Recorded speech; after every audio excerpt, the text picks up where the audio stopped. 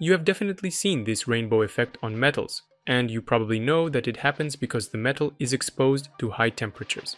Tempering colors appear when steel or other metals are heated. A thin oxide layer forms on the surface, and depending on the temperature, it refracts light differently. That's why we see a gradient of colors, from light yellow to deep blue. Now let's try to recreate this effect in Substance Painter, step by step. Let's recreate this effect from scratch. Add a fill layer and name it Mask. Turn off all the channels. This layer will be used only for painting the mask. Add a paint effect and place an anchor point on top of it. Next, add a second fill layer that will reproduce the actual effect. You can name it, for example, color or something else. In the base color, add our mask. Right now, it's black. Let's paint a gradient by selecting Paint on the previous layer. Try to make a smooth transition from black to white. You can use blur to make it even softer.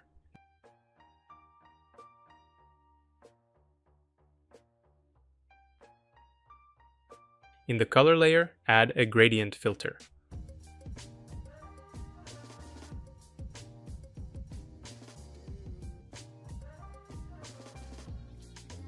According to this guide, we need to create 10 values. So set the number to 10 and pick the colors one by one.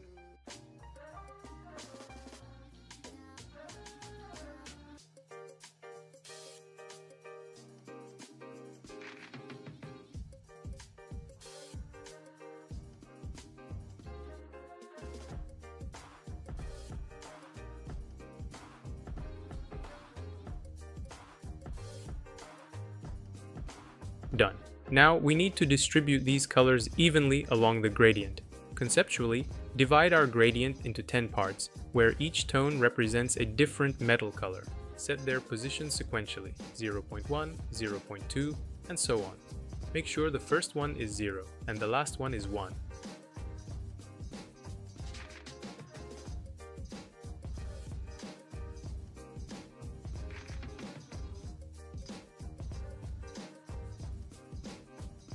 Done.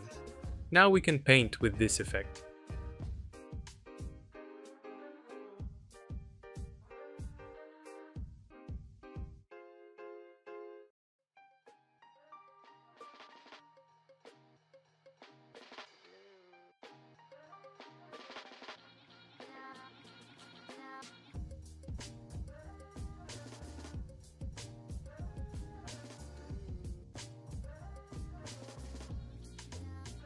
You can also use a procedural texture instead of a paint layer. Just take any texture and add it through a fill into the mask layer, and you'll get this effect.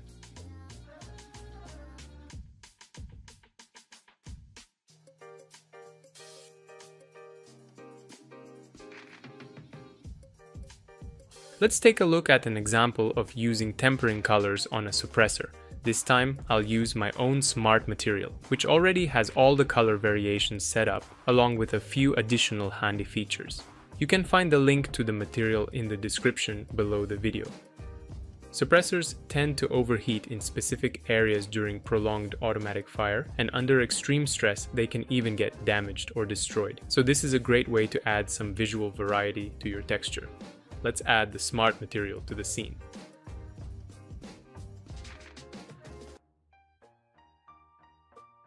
Enable Custom Mask, then turn on the fill layer inside the color mask. Now we can paint the mask in the layer below.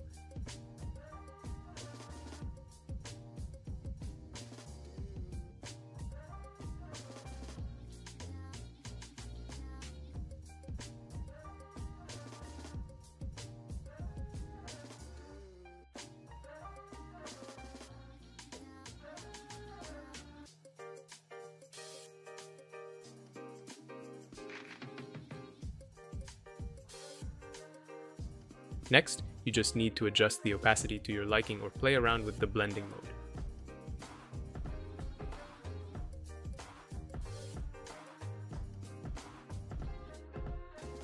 Smart materials also include a blur function, so you can increase or decrease the blur to make the color transition smoother or sharper.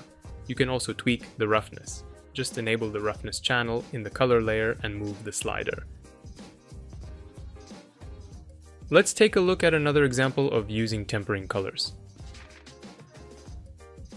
If we increase the contrast of a reference photo, we can notice a heat discoloration effect on the slider that remains after the manufacturing process. It's barely visible, but adding it can make your texture look much more realistic and interesting. Let's recreate this effect in Substance Painter. Add a smart material to the scene. By default, it will display the default patterns that can be switched using the grunge slider.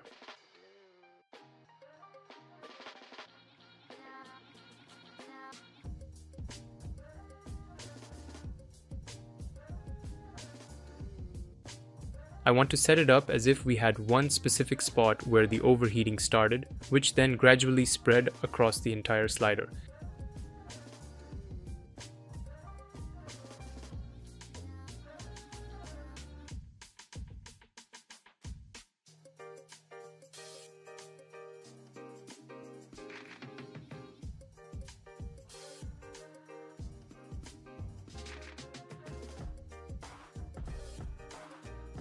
It's more or less ready. You can still play around with opacity and blending modes. You can also add a paint layer and erase the pattern in areas where you don't want it to appear. That's it. We've briefly gone over the tempering colors effect, covered the theory, and created it in practice. Thanks for watching.